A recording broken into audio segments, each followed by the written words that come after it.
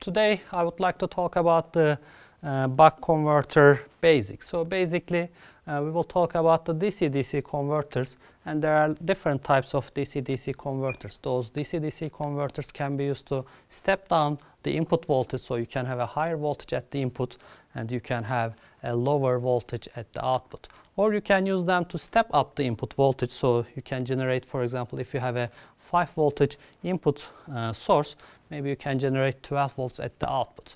Or there are converters which are both stepping down or stepping up the input voltage. Today we will talk about the simplest case of those converters, a buck converter. So here basically you see a DC-DC converter. So here this is basically a switch and this is basically a resistive load, and here we have the input voltage and in this case we have the output voltage. So basically what's happening is when I turn off that when I turn on that switch, I will have a here.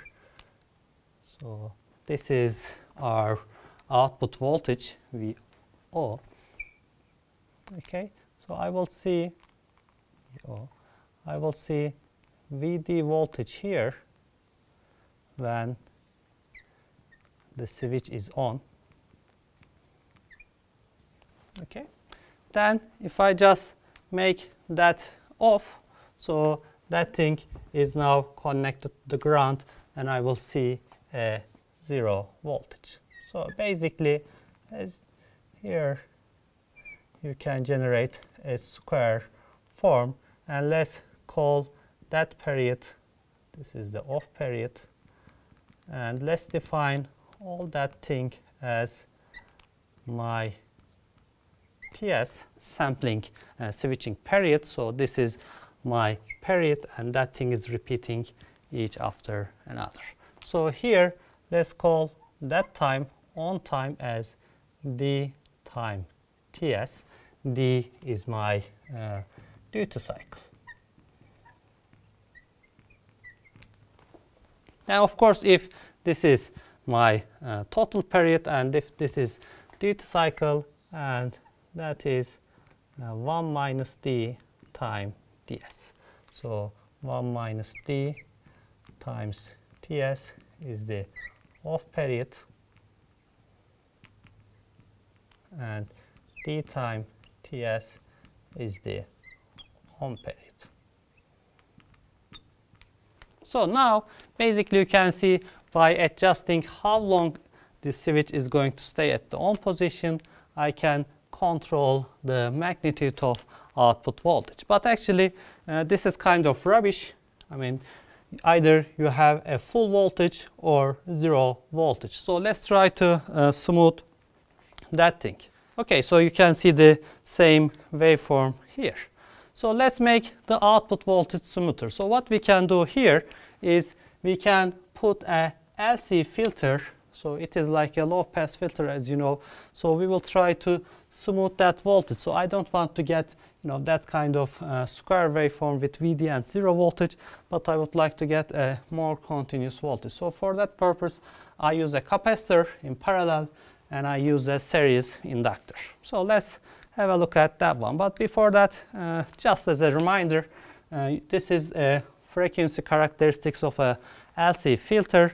So basically if the frequency is low, so you have a high gain, so basically it is better at transmitting the lower frequency components. So that is why we call it a low pass filter. And as the frequency gets higher, basically the gain gets smaller and smaller, so you get rid of the higher frequency components. And of course if the quality factor is higher, then you can have some ripple components, but we will talk about that in the following weeks. So here, so we have the low pass filter, but there's an interesting component as well. We have a diode here. So why do we need a diode there? So let me try to redraw that circuit.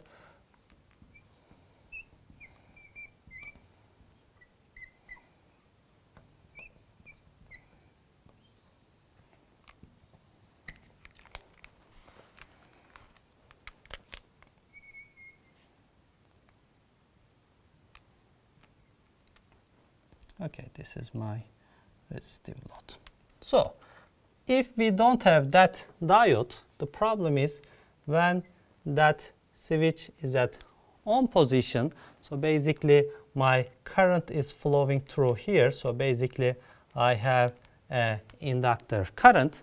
But then if we don't have any diode, if we, let's say, cut that thing, okay, so we don't have the diode now, so basically when the inductor is conducting, then I will try to turn it off the switch. So basically I know the voltage of an inductor is L di over dt, and basically if you want to get that current to really small voltages, like in an instantaneously, like in this case, so basically VL will go, assuming this is an ideal switch, basically VL will go to infinity. So basically you will either create a spark here, and if it is a MOSFET or a semiconductor, you will blow it not from the overcurrent but because of the overvoltage in that MOSFET. And actually that's a really interesting feature. Let's say you come back from your school, you went to your home and you smell some gas, but you already turn on the light. Okay, so you just realize you forgot the oven and there's gas everywhere, and you just, turn on the light. What would you do?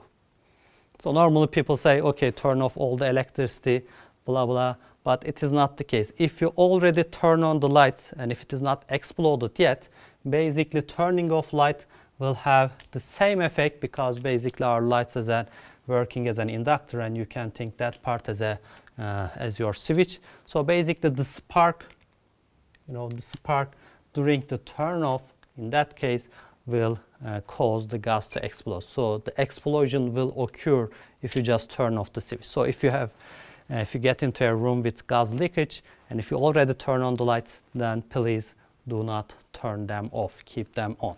So it's the same theory here. So basically that diode here is doing like that current would like to flow through some part.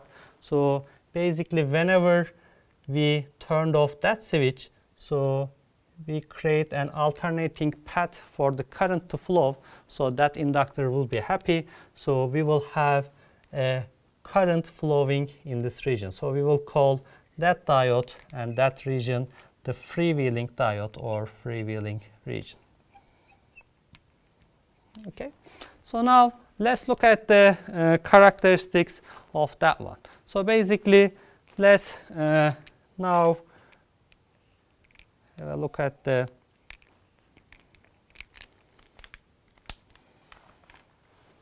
inductor currents. Okay, so this is the current in this case. So, and I will also plot the inductor current, and I will also plot the inductor voltage. So basically I'm talking about VL as the inductor voltage here. So when the switch is on, so basically when the switch is on, so basically that diode, that inductor is connected through that VD, and this was, remember, V output voltage. So basically the voltage difference is VD minus VO. So I will have a voltage, and this will be VD minus VO. Okay, and I know if I apply a positive voltage, so I'm applying, remember this is a buck converter, and I will have a higher voltage at the input. So basically I'm applying a positive voltage to the inductor, and you can see from this equation, if the voltage is positive, then the derivative of the current will have to be positive. So that means the current will increase linearly. So let's assume I have some initial current.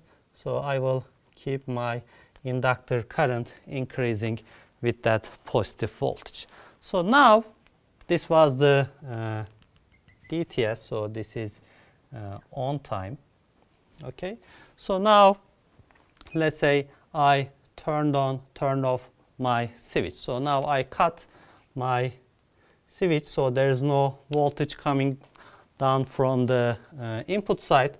So suddenly, because that current has to flow somewhere, and the diode gets into the conduction and it is flowing like that. So when it is flowing like that, what is the voltage at the inductor? So now one side of the inductor is connected to here, and if that diode is in conduction, so basically you can assume it is a short circuit.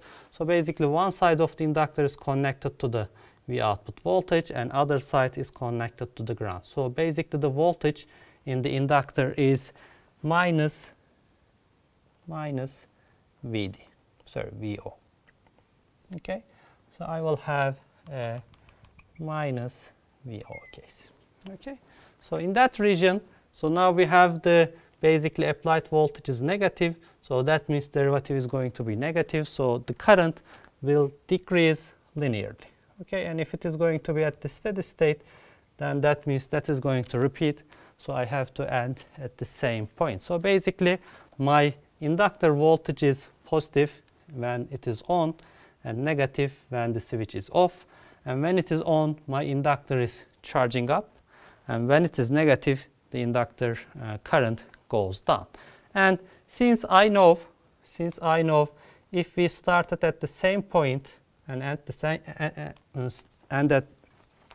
same point, so basically that means it is under steady state, and I can calculate, let's call these regions as A and B.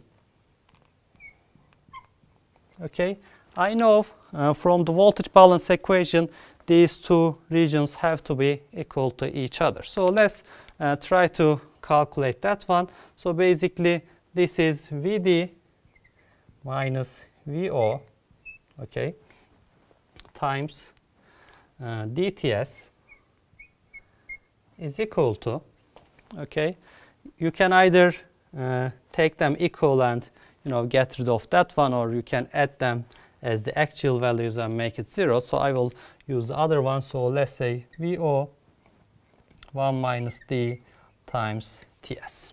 Okay, so let's calculate that one, so I can get rid of these equations. So let me write that one. VD times D minus VO times D is equal to VO minus VO times D. So here clearly you can see these two components will cancel each other.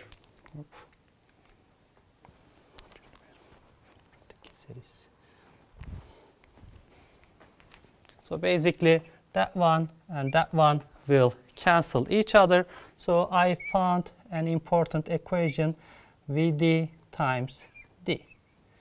So basically that means output voltage is proportional to our duty cycle. If I keep the duty cycle higher and higher, I can get an output voltage equal to input voltage at most. So I can make the duty cycle, you can push it up to here. So D is, always less than 1 and larger than 0. So if you push it up to that border, that means I will have a output voltage equal to input voltage. That makes sense because you just keep this at on position and output is connected to input voltage. However, if I just make it like 50% on, 50% off, that means I will have half of my input voltage. And if you just look at that one, we will investigate it in the following weeks. Because of that capacitor, now my output voltage is much smoother, so it will probably go like in small ripples like that. So it is a much better voltage characteristics compared to that one. So basically I put the capacitor and the inductor to smooth out the voltage, and actually I included another diode just to keep the freewheeling mode over that inductor current. So that is the simplest case for our buck converter, and we will see the boost converter and buck boost converter in the following lectures.